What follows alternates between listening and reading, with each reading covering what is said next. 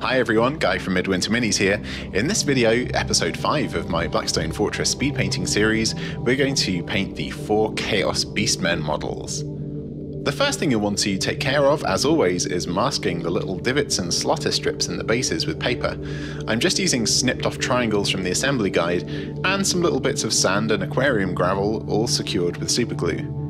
Try to be a bit random when you're doing this, as they're essentially monopose figures. It's important that we add some sort of unique look to each model, and the bases are an easy way to do this. Once you're happy with how your bases look, prime your models using our grey plastic primer. Grey is a great colour to paint over for most mid-toned colours, and just a quick note about the colours we'll be using in this video. In episode 1, I detailed the 14 colour paint selection that we'll be using for our models in this series. Check the link that just popped up. You can also find the paints I use, as well as alternatives from different brands in the video description. Okay, so now that's out the way, we'll use our brown paint to cover the areas of fur and skin around the bodies of the Beastmen. Be messy and quick with this stage, as we can fix any mistakes later on. I personally wouldn't bother with doing any additional thin coats of this. One will be enough considering what we'll be doing in the next few steps.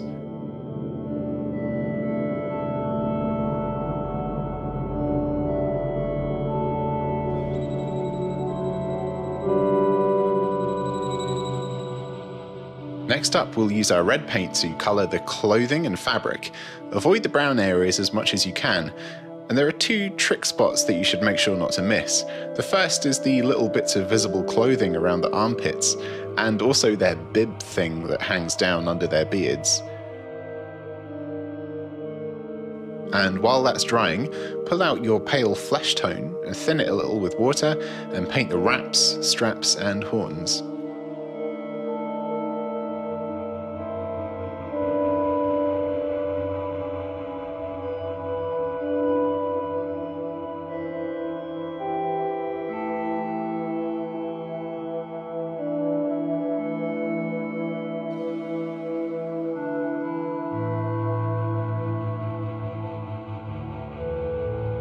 Now we're going to try to keep the grenades in utility belt grey at the moment, so if you've got red or brown paint on them, use your grey paint to touch them up before we move on to the next step.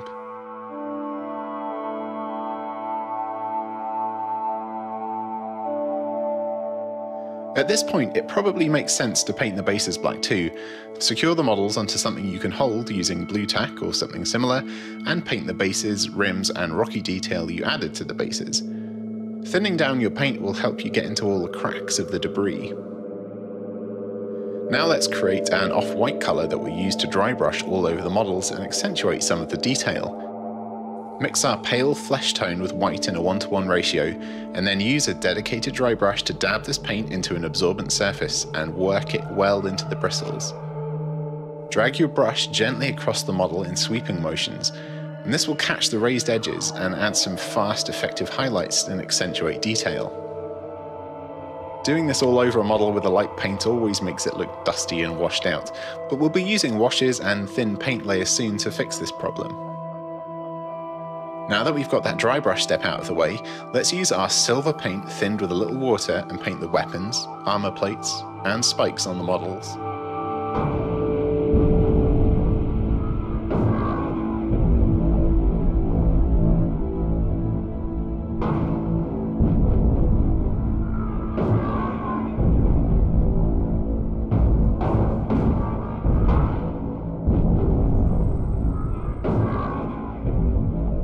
Now when the Beastmen are completely dry, it's time for the fun, messy bit. We're going to use our brown wash to cover all 4 models entirely.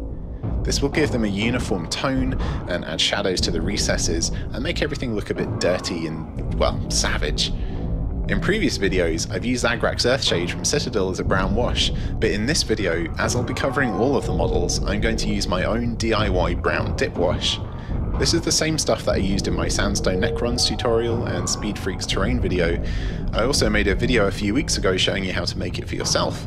It's inexpensive to make, and by my calculations, Agrak's Earthshade is about 15 times more expensive volume for volume, and one pot of this DIY dip wash will last you ages.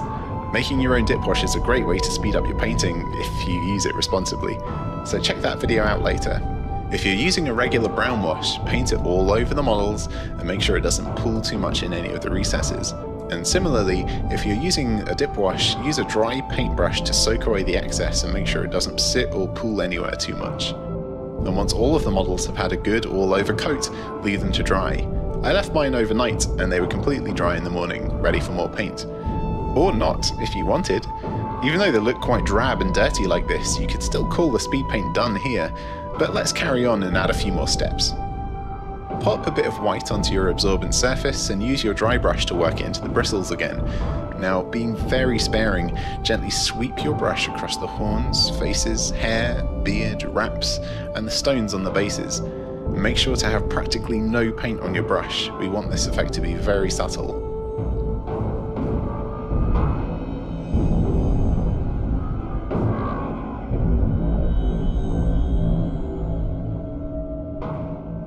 Now we'll do the same thing but with silver paint, and focusing on the weapons.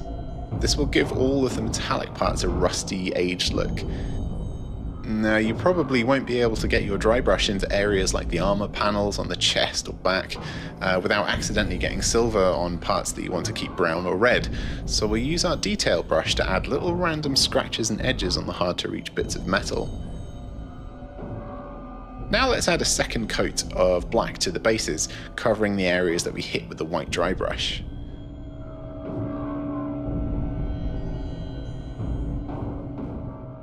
Now, this is a totally reasonable place to stop if you wanted. You could call the speed paint done here. Super easy steps, cool looking models, and ready to game. And that's not what they look like in the video thumbnail though, right? Well, let me show you how we get to that stage. Before we do, a super quick reminder to like this video if you've enjoyed it so far, leave me a comment, but whatever you do, please don't subscribe. I would really, really hate that. Now, just as we did in our Chaos Space Marine video, we'll mix a hot orange with red and yellow in a 1-to-1 mix, thinned with a little water, and use it to add a layer of highlight to the red fabric of the models. Nice and easy, just follow the folds and don't go into the recesses.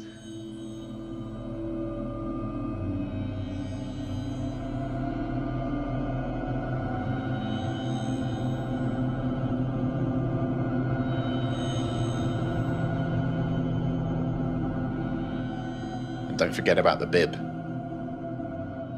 Now let's add a bit of black wash to the horns, but only on the top 2/3 of the horns. And while we've got our black wash out, we can also do some basic panel lining with our detail brush on the metallic parts. Hit any rivets, spikes or recesses you like and make their detail pop out a little more.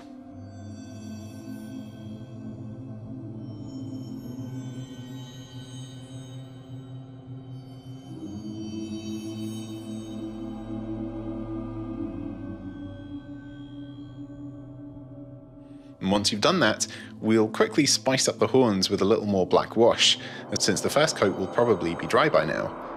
Add it to the top 1/3 of the horns, just the tip, to finish off the dark transition effect. Finally, let's break out our gold paint and use our detail brush to lightly catch the trinkets in the hair braids, how sweet, and the chaos symbols around their bodies. And once that's done, so are the Beastmen. 4 more speed painted models done and dusted and ready to game. Oh, you might have noticed that one of my Beastmen is missing a bit of his horn. I did this intentionally to try and give it a bit more of a unique look. I just snipped it off with some clippers and bored out a hollow with the tip of my hobby knife. If you've been following this series so far, you'll now have 15 completed models. 4 ghouls, 4 spindle drones, our retinue of Chaos Space Marines, and now 4 Chaos Beastmen. In episode 6, we'll be painting the shocking Negavolt cultists, so be sure to join me then. Catch you next time. Bye for now.